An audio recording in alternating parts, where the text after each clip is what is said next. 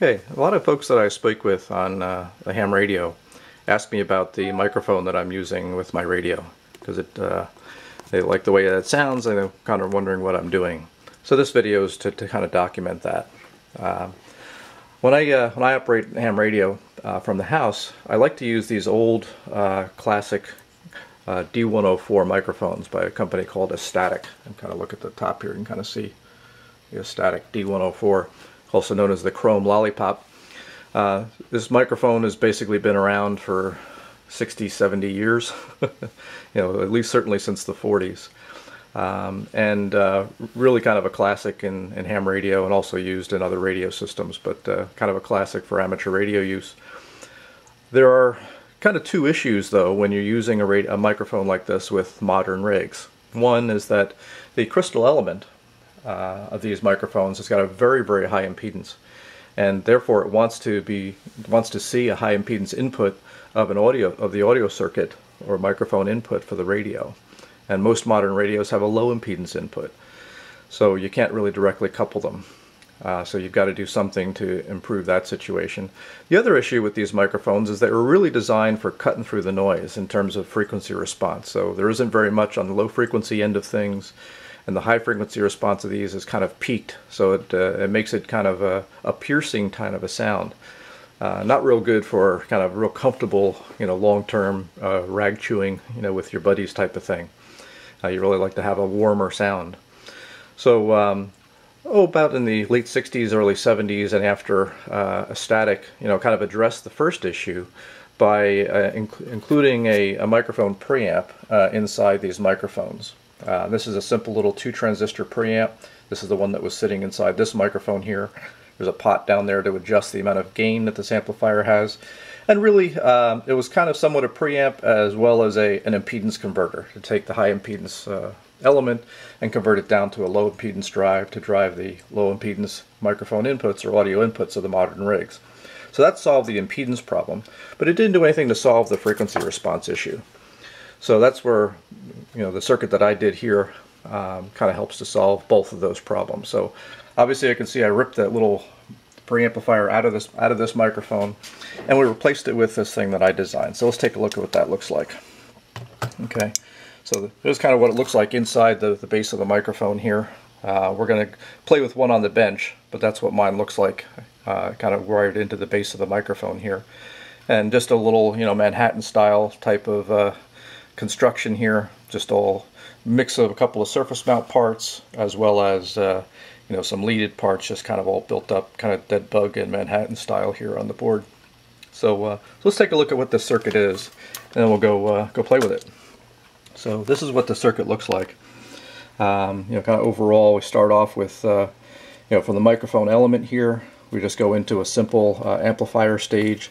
It's got a little bit of capacitance around the feedback to roll off the high frequency response a little bit, kind of tame it a little bit. That goes into this stage right here that we're going to spend most of our time talking about, is a active bass and treble control circuit. Pretty common circuit you'll see in a lot of literature and things like that. I just tweaked around with the values on this board to kind of tailor the frequency response to where I want it to be. And then that goes through a little bit of an output filter and into the microphone cable.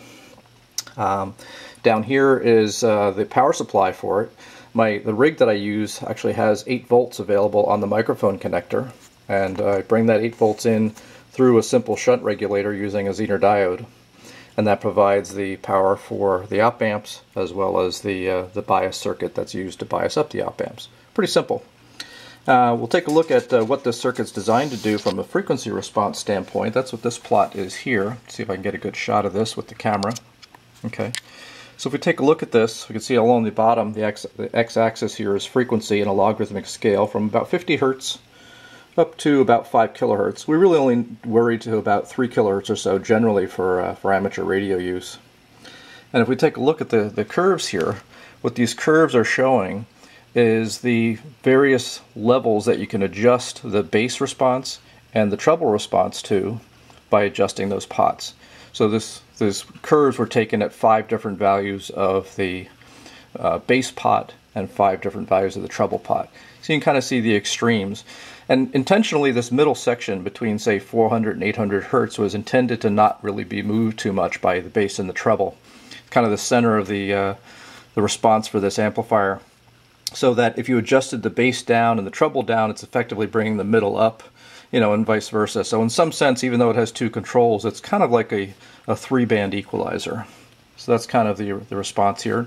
We're looking at about 10 dB per division, or excuse me, about 4 dB per division on this particular plot.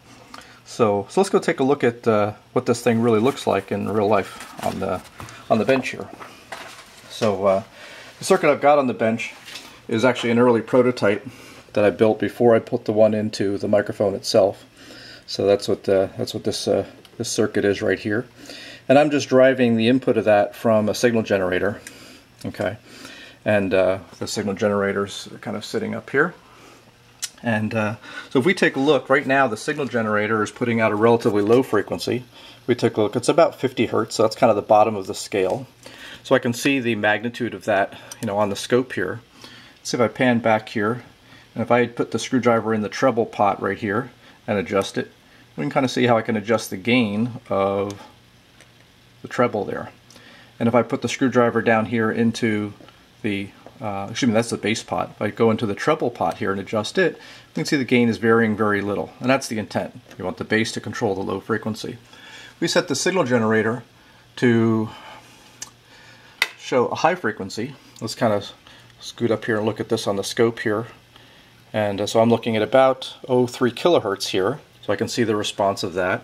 If I go into the treble pot here and adjust it, you can kind of see I can adjust the magnitude or the gain at 3 kilohertz, and adjusting the bass pot here is not really going to change the gain of that too much as I move this around. And that's really the intent, is really to kind of have the bass and treble control the either end of the frequency response independently. Now what's really interesting is if we take a look at this while we're sweeping. So we'll set the signal generator here to sweep. Okay, and I'm going to go back to the scope and change the trigger source to channel 1 here. Okay, and slow down a little bit more.